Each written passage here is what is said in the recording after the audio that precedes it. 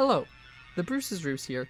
Welcome back to Golden Sandsbox, the channel where I aim to push the limits in the sandbox that is Sea of Thieves.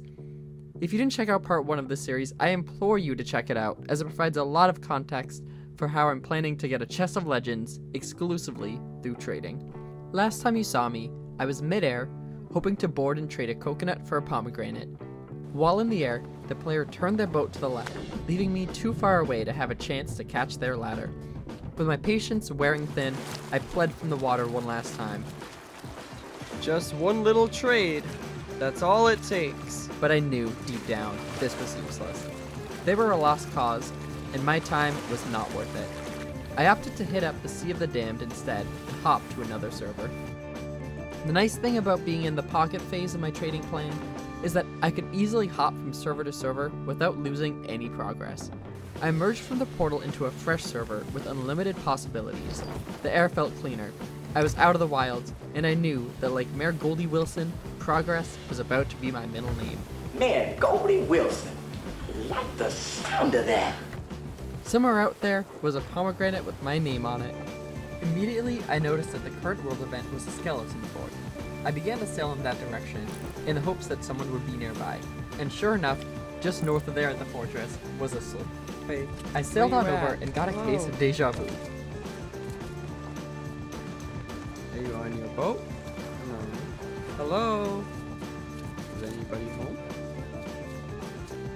No one seems to be around. I felt like I had just experienced this. The fortress had been completed, and this sloop was already loaded up with loot.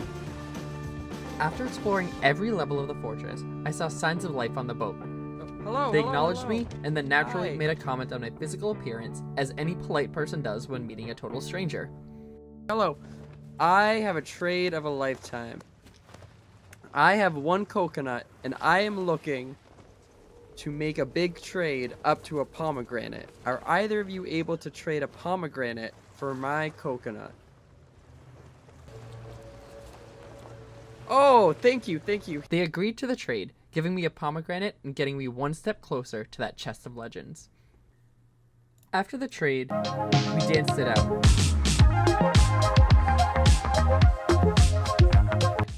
And they actually pitched me a kind of uncommon request.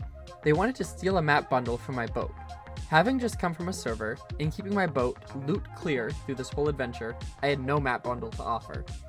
They just made a big trade with me though, so I told them I'd sail north to help them out. They continued to acknowledge my pirate's physical appearance, leading me to believe they were either feeling very attracted or very disgusted, or perhaps a little bit of both. My pirate is technically a woman. We headed north, and I noticed we were being pursued. I'd feel like I was letting them down if I didn't complete my part of the bargain, so I got there quickly, rushed off, and did my part. I assumed they were going for the commendation associated with stealing a map bundle. For a feature that was added just a few months ago, I so rarely see other ships with map bundles on their tables now, so I'm sure that I saved these two a lot of headache. Alright, I should have a map bundle now for you to steal. The other sloop that we'd seen off in the distance had now arrived. Would they be a friend or a foe? Not much. I hopped aboard their boat and instantly began to Right, negotiate. so my goal is to trade from a banana all the way to a chest of legends. Okay. So I have a pomegranate now, and I need to trade this for a mango. Okay. So if you have a mango, I'll make that trade. Or if you Can want, we skip? Can we skip above a mango? no. So I need to go in order, from a pomegranate to a mango, and then a pineapple, and then Can we meat. trade? Can you trade multiple then things the- with the same person? No, I can only trade one. He seemed exhausted by my mission, and he wasn't even the one doing it. Let me grab you a. Yes, thank you. Alright. With the you mango go. and tote, I will move on with my mission. This was much appreciated. Yep. After the big trade, he allowed me to do a brief interview with him and gave me some very constructive feedback.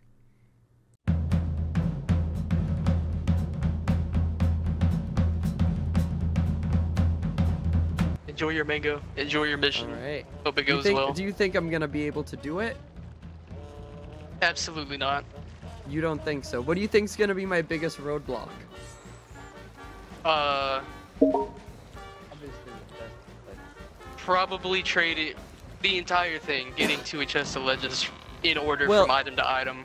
So I'll go from meat to an item, and then once I'm at the items, I gotta trade those items up to No, the chest. You don't the think I'll hardest be able part to is- do it? No, the hardest part is going to be finding crews that Yeah. finding crews Well, in general, because this I game just is dead as found- shit. If you guys, so say I was at the end point now, would you guys have been willing to go through the process of getting a chest of legends to help me? We stole one earlier on the server. We would have given it to you for whatever. We don't care. Yeah. So I would've see? given it to So you for if a banana. If you exist, then that means other crews like you exist. So That's like 1% of people that play this game. we'll see. We'll see. He believed this was a futile mission, an impossible task. I appreciated that even though he had his doubts, he was still incredibly respectful. I believed in myself though, and my fellow pirates of the seas. I had already made so many friends along the way. At this point, if I didn't get a chest of legends, I'd be letting each and every one of them down, even those that didn't trade with me. Having successfully traded with 2 of the boats on the server already, rather than take my chances, I headed back to the Sea of the Damned to continue to move forward. Little did I know, on the other side of that portal would be the most outlandish leg of my trading journey yet. That and more next time on Golden Sandbox.